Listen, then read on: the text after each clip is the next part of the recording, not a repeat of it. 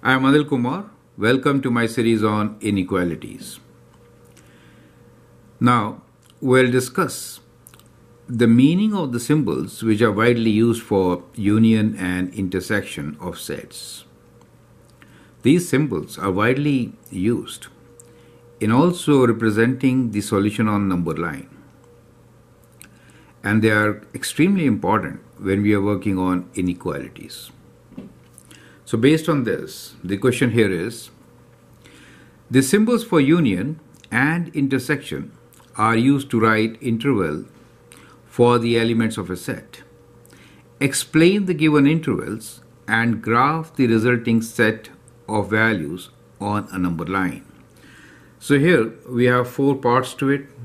I'd like you to pause the video, answer this question, and then look into my suggestions.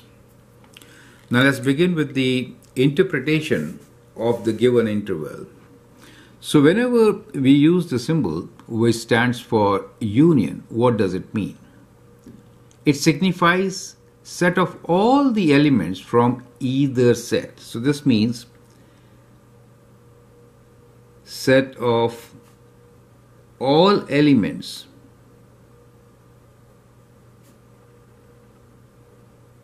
from either set. Is that clear? So that is the meaning of union. And when we are saying intersection, that means what? This intersection signifies the set of only those elements common to both. So this means only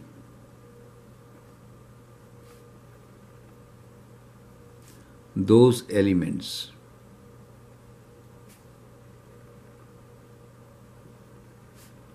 common to, we'll talk about 2 sets here, so common to both. Is that clear to you? Right? So on a number line, how are we going to represent them? Now you know the meaning of this. I like you to pause the video and then represent the solution on a number line. So let us first see what type of sets we are given.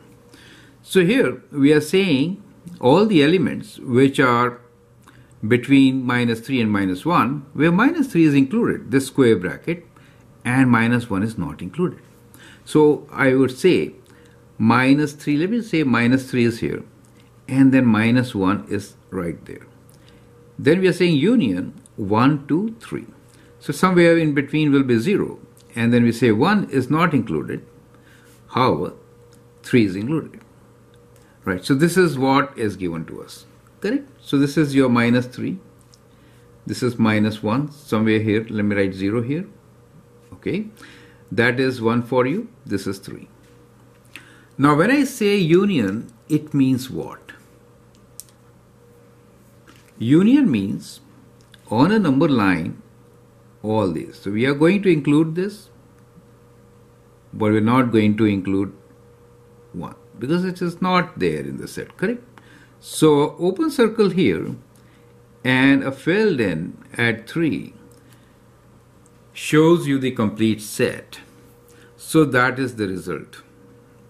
Is that clear to you? In terms of inequalities, you could write like this, where x is greater than equal to -3 and less than -1, comma, that is for union, many times we write, correct? And this is from 1 to 3. So these are different ways of representing what was given to us. So I hope that is absolutely clear, right? Now let's talk about intersection. So when you say intersection, there will be some overlapping, and only that overlapping will be part of our solution. So let's say -7, we are saying this is -7 is included, and let's say 3. Okay, so let's say this is 3 for us. Okay, so let me write the first one in a different ink. This is -7 to 3. Okay, let's say 0 is somewhere here, and the other one we could take it in this ink. minus 3 to 7, right? So let's say this is minus 3, where minus 3 is included, right? And 7. So we are saying the other one is from minus 3, and that is 7. The symbol here is intersection. Intersection means what overlaps. Do you see that part? Now, one set is saying all this. The other set is saying minus 3 to plus 7. So what overlaps is in between. Do you see this part? So that becomes our solution. So in this case, the solution set will be from minus 3, we need to include it, right, to 3.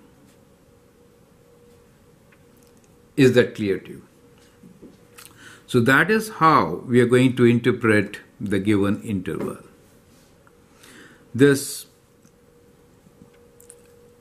interpretation is extremely important when you are working with inequalities. Perfect. Now you can pause the video and answer C and D. What does that mean? Here on a number line, I'll just provide you with the solution, right? I hope you have understood the concepts.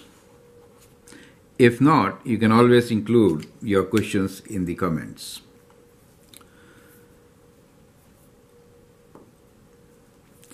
From minus infinity, there's a mistake here. We can never include infinity, right? So sorry for that. This can never be included, right? So this is a mistake. Okay. Now it's correct. Perfect? Good. So we're saying minus infinity to 0 basically means, let's say this is 0 for us. 0 is not being included. Left side of 0. Do you see that part? So that basically means left side of 0. Less than 0. And here we are saying greater than 1. So not including 1.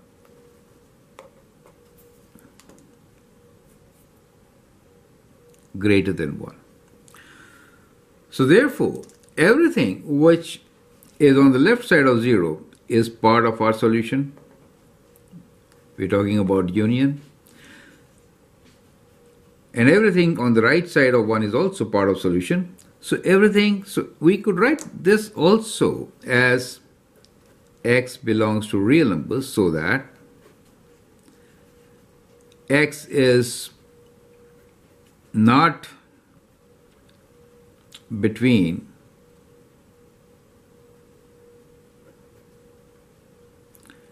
not a good way to write. So anyway, excluding, I should have written excluding from 0 to 1, right? So not between 0 to 1, correct? So what I'm trying to say is all real numbers excluding 0 to 1. That's what it means. Okay. Now let's look into the second set, which is, we're again saying the interval is from minus infinity to 0. So the first interval is given like this, left side of 0, okay, and the other one is right side of 1.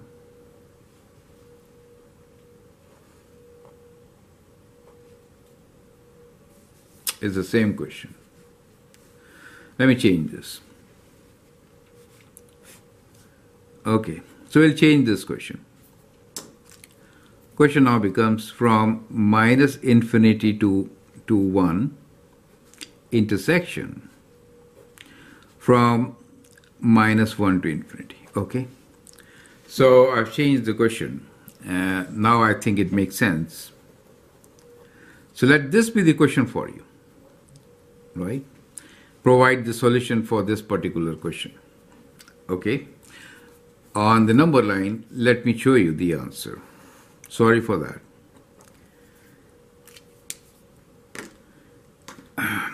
So basically one of the set is between 1 to minus infinity. That means on the left side of 1. So if this is 1, then the one set is on the left side of 1.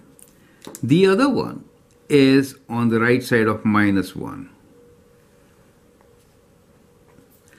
So the common set here is between 1 and minus 1. Is that clear? Not including them. Perfect. So that becomes your solution. So everything in between 1 and minus 1 is the solution. So x is greater than minus 1 and x is less than 1. Correct? So that is how you're going to write the inequality. I hope it makes sense. Sorry for the mistakes in typing out, but I hope it is understandable. Feel free to write your comment, share your views, and if you like and subscribe to my videos, that'd be great. Thanks for watching and all the best.